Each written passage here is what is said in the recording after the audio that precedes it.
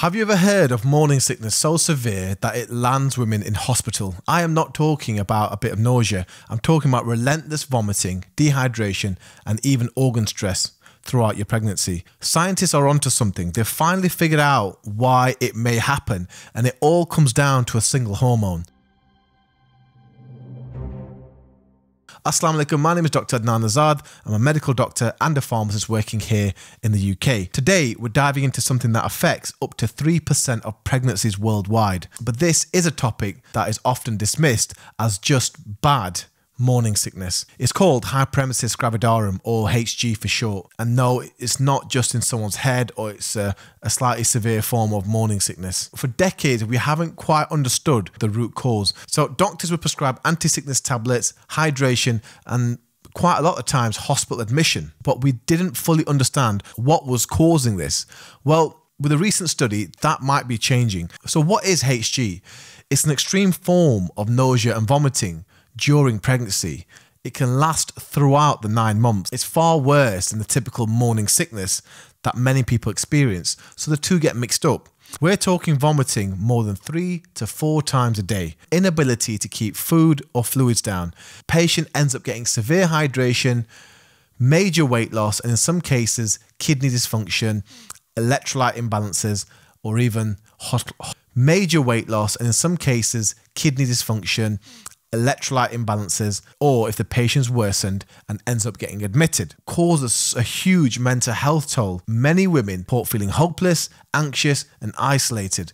It affects quality of life, it affects relationships, and in rare cases, women may even consider terminating their pregnancy because of this condition. It's not well understood. You can imagine how difficult it is for the patient to explain what is going on. Now, the scientists have discovered a new hormone. And here's where it gets interesting. Growing body research is now pointing towards a hormone called GDF-15. So that is short for growth differentiation factor 15. GDF-15 isn't new. We've known about it for a while, especially in cancer research and appetite regulation. But its role in pregnancy has come under spotlight only recently.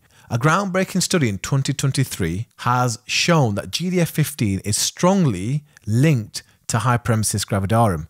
In fact, pregnant women with extremely high levels of GDF-15 were far more likely to experience the symptoms of HG. And here's a fascinating bit. GDF-15 is produced by the placenta and it's received by a specific receptor in your brainstem. This is an area which is responsible for nausea and vomiting. Essentially, the body's response to this hormone is what causes the vomiting reflex. Why do some pregnant women suffer from Hyperemesis Gravidarum and some don't? Well, it turns out genetics may play a role. Some people are far more sensitive to GDF-15 because of the inherited traits. So when GDF-15 levels rise during pregnancy, which is totally normal, some women's brains react more aggressively to the increased levels of hormone. And that's what leads to full-blown HG symptoms. What's even more compelling is that women who have previously been exposed to high levels of GDF-15 before pregnancy, for example, in certain chronic illnesses, they seem to have less severe symptoms when pregnant. It's as if prior exposure to GDF-15 makes a body more tolerant. This study gives a huge insight because it opens up a door to potential preventive treatments in the future. Imagine being able to predict who's at risk before pregnancy and even train the body to tolerate this hormone better. Of course, this doesn't mean after reading this study, we've cracked it entirely, but it's a major shift in our understanding, especially as doctors when we're dealing with this. So for years, I've seen it myself. HG was often dismissed or minimized, and some women were even told to just, I've heard it myself, they were told to get on with it, which doesn't help and it doesn't show any empathy. At least now we know that this is biological, this is hormonal, and it's real. In terms of treatment, there's no new additions. They're still working on it. At the moment, as doctors, what we give anti-nausea medications like ondansetron or metoclopramide, but they don't always work and they're not targeting the root cause. The hope now is that future therapies can focus specifically on this hormone, blocking its action or at least modulating the body's response to it. Few biotech companies are already exploring this through animal studies, and some have shown that blocking the GDF-15 receptor in the brain reduces vomiting. Okay, but human trials are obviously still needed. One thing before I go is I want to emphasize Hyperemesis Gravidarum is not psychological. I've seen this firsthand. I do feel sorry for ladies that have been through this because this condition is not well known amongst healthcare professionals. And when a pregnant lady is in need, she wants people to understand what she's going through. People just don't get it.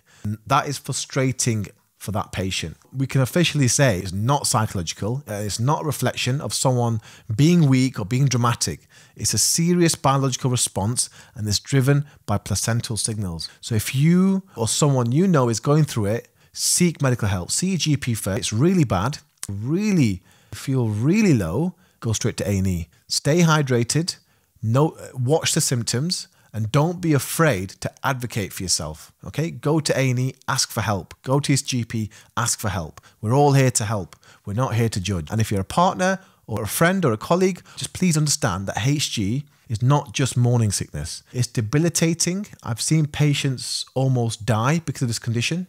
Patients who go through this need to know there is support, and just by family and friends knowing this and being aware of this, they can offer just the support that you offer alone can make a massive difference in this pregnancy. So to wrap this up, for the first time in decades, we may finally be on the verge of truly understanding what causes hyperemesis gravidarum. A single hormone, GDF-15, could be the key. More research is needed. And with that understanding comes hope. In this sector. And with that understanding within this area, there comes hope. Hope for better care, hope for targeted treatment, and above all, hope that we start taking women's symptoms seriously in this area. If this video helped, give it a like, hit subscribe, and drop a comment below. Thanks for watching. Inshallah, see you for the next video. Take care. Assalamu alaikum.